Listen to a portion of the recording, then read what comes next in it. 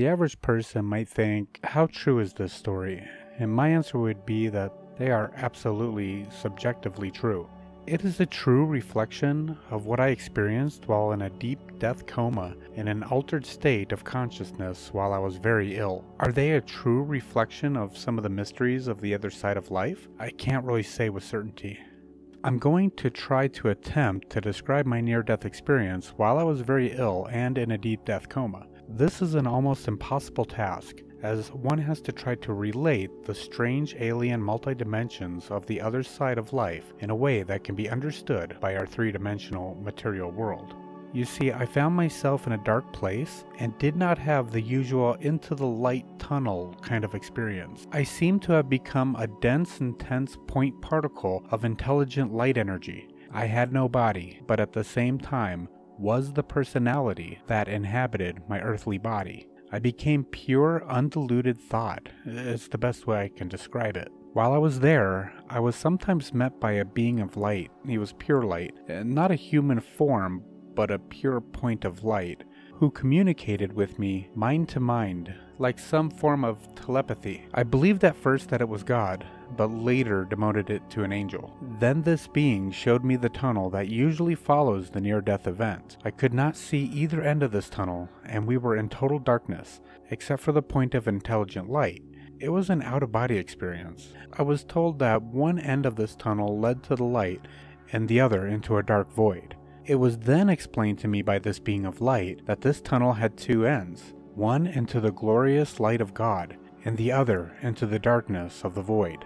Now I'd like to interject here. Due to your prime question relating to judgment in the afterlife, darkness, evil, cannot invade light. One candle dispels the darkness, but light, goodness, can impact into the darkness. At first, I was taken up through the tunnel into the place of learning, like a library, into the glorious light at one end of this almost infinite tunnel. While in this light, I experienced great feelings of elation, love, and peace. Here I was shown great events that were to come to planet Earth, sometime in the future. There was a being with me all the time that I could hear but I couldn't see. It spoke with a male voice. I believed it or he is what us mere mortals refer to as God. Later, I was informed that this being was not God, but a highly evolved entity, much like an angel. I was asked if I wanted to savor the moment, and I responded desperately, yes, but please let me remember it after I return to life. On awakening from this experience, I found out to my dismay that I had forgotten most of it. But as years go by, more and more memories of this event bubble up out of the basements of my mind, and I have revisited this essay to update it from time to time. While this entity was speaking, I could see a panoramic view of the planet Earth, as if I was a spaceman observing the Earth from the window of a spaceship. I could see the Earth revolving in all its sublime beauty and stopping time and time again over each country and continent with a message from the great voice of infinity. The voice that I had first took as God was not pleased with what was happening to our planet, and kept referring to humanity in the terms of mere mortal man. I am displeased with you. I cannot remember why he was displeased. While this unseen being of pure light was speaking, the Earth was revolving and stopping at intervals over each continent, in turn where a warning message was given to each spot. It seems that if humanity does not change their attitude towards each other and the life-giving planet, some direct intervention would come and free will be limited.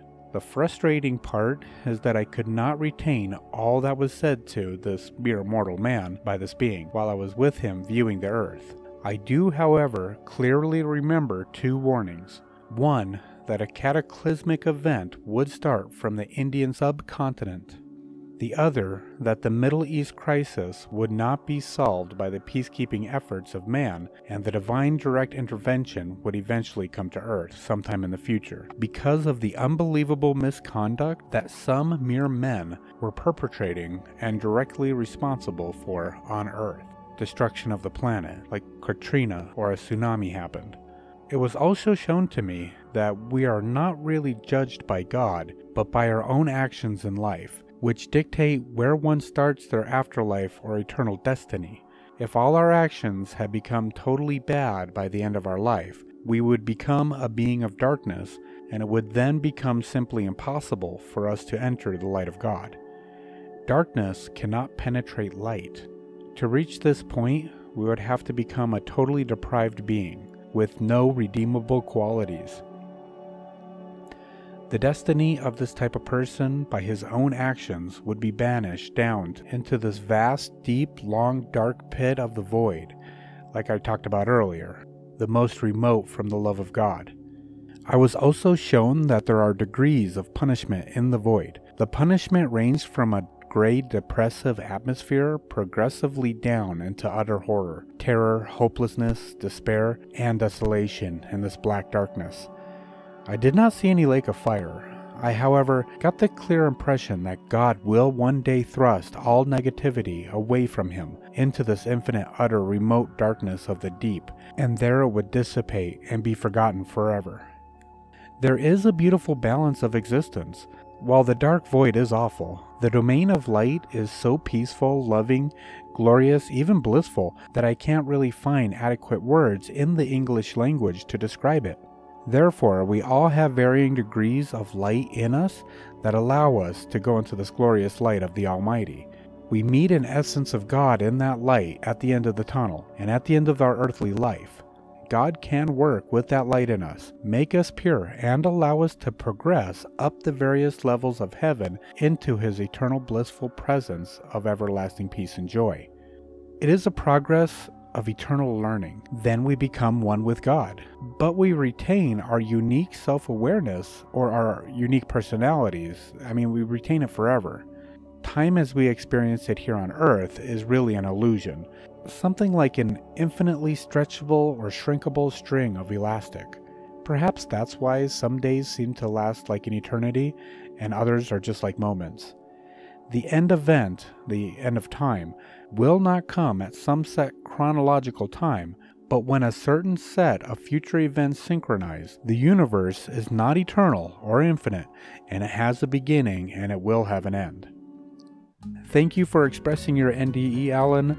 You definitely laid out some cold hard truths, and I would like to know what you think. So in the comment section below, do you think Alan in his coma really experienced something? Because it definitely hits a lot of the bases for an NDE, but then again, he was just in a coma. So you tell me. I would love to hear your thoughts.